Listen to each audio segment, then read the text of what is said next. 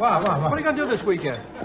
Well, Ken, I was thinking maybe I'd go to Disneyland. I hear they got a great new ride there called the Haunted Mansion. Haunted Mansion? Frank Sinatra took a girl there last week, and it scared the pants off him. At least that's what he told the judge. But, you know, Frank is a different kind of guy.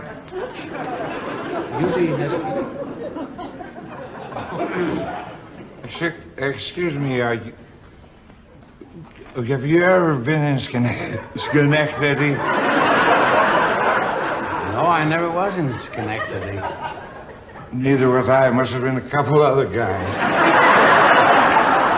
But I still have a feeling I've seen your face someplace else. No, it's always been right here. Right on the top of my neck. Maybe you've seen me on television. Oh no, I've never been on television. See, is it all right if I join you? I just dropped in for a little drink to settle my nerves before I go to work. What sort of work do you do? I'm an airline pilot.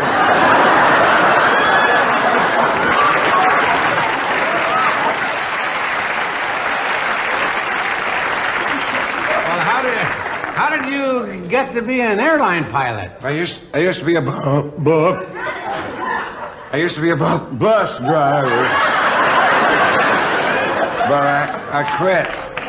Too many drunks on the road. What do you fly? Oh, it's one of those big gray metal things with sticking out on the side. Wings? Oh, you an airline pilot too? No, but I've been pretty high in my time. Did you ever have any close calls as a pilot? Oh, yes, sir, especially since they moved the men's room to the back of the plane. I was on a flight from New York to L.A. a couple weeks ago, and the plane lost an engine. Oh, don't worry, it'll turn up. You know, there's a lot of pressure being a pilot, flying way up there, high in the air and all, above all those white fluffy things. Clouds? You sure you're not a pilot?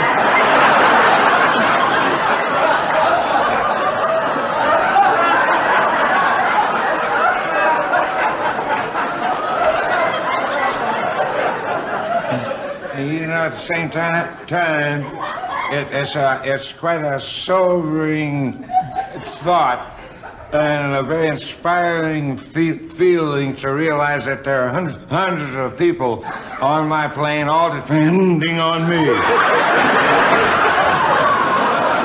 And to that, I happen to hold their lives right in the palm of my hand.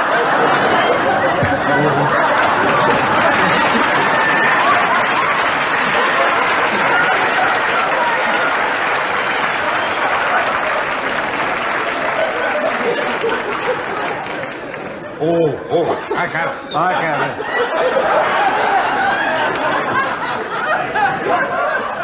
Yes? Yes?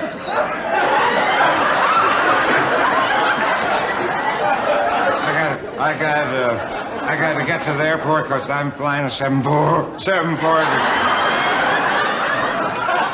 I'm flying a 747 to London tonight, and the plane is scheduled to leave precisely 1 hour and 43 minutes ago. I'll see you around.